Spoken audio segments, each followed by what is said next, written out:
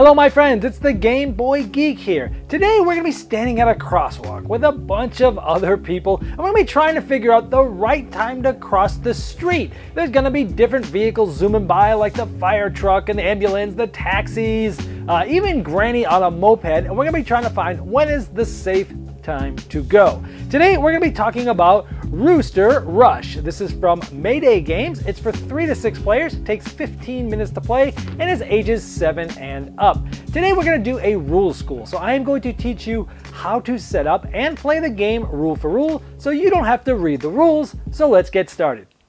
Rooster Rush is a family game for 3 to 6 players. We're going to be trying to figure out which street is safe to cross. And you're going to be trying to avoid the taxi cab, the ambulance, the fire truck, the police car, and yes, moped Granny. Each round, some of the different vehicle tokens will be spun. And during those few tense moments that the tokens are spinning, you're trying to figure out if you think you'll be able to safely cross any of the streets. If so, you'll be the first one to do so. If the street you crossed didn't have a token that was face up, you're safe and you'll get to collect points. But if at least one token was face up on the street you tried to cross, you'll have to collect an unsafe card. 3 of those and you're out of the game. But if none of the streets would have been safe, you could redeem yourself by pressing the button. You can get rid of bad decisions you made earlier. To set up, first you'll take the red button card and you'll place it face up where everyone can reach in the middle of the table. Next, you'll find all of the crossing cards with the red light side up as you see here. You'll shuffle all those up to create a crossing deck. You'll then place that next to the red button card. You'll also find the vehicle tokens. There's 5 of them. There's the police, the taxi, the scooter, the ambulance, and the fire truck, and you'll put them off to the side close to play as well. The object of the game is to have the most points once anybody scores 11 or more points, and you'll do so by safely crossing streets for certain points. The game is played until one player or more has 11 or more points, and each round goes through 7 different phases. The first phase is the draw phase. If you're playing with 3 players, you'll take 3 cards off the top of this deck and put them out face down. If you're playing with 4 to 6 players, you'll take a 4th card from the top of the deck so that there's 4 cards with the red light side showing. Next, you'll select the vehicle tokens. You'll look at each of the vehicles that are on these cards and you'll make sure that you have those tokens for this round of play. For example, we have a taxi, a fire truck, a scooter, and a fire truck. So we'll want to make sure that those tokens are here. The other ones that are not on those cards can get taken out and put to the side for this round. So even though we have 4 cards, we just have 3 tokens because the fire truck shows up twice. As long as each vehicle is represented by a token, you're okay. Next, you'll flip all of these crossing cards face up. As soon as these cards are revealed, someone counts down 3, 2, 1, go. And the players will simultaneously take these tokens and spin them. Now, the amount of time between when these are flipped and when someone starts counting down should be as fast as possible, unless you're playing with children, and then you can give them 5 or so seconds to look at the cards before you begin to count down. Now, all of these vehicle tokens are being spun simultaneously, but this is what it looks like when they're being spun.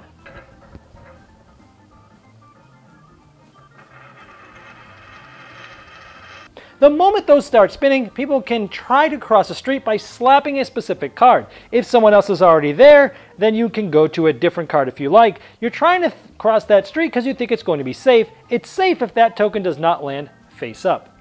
If when spinning the tokens, any of them fall off the table or didn't get spun correctly, respin them all. Now you can cross a street by slapping and leaving your hand on a card, or you can decide to slap and touch, keep your hand on the red button card.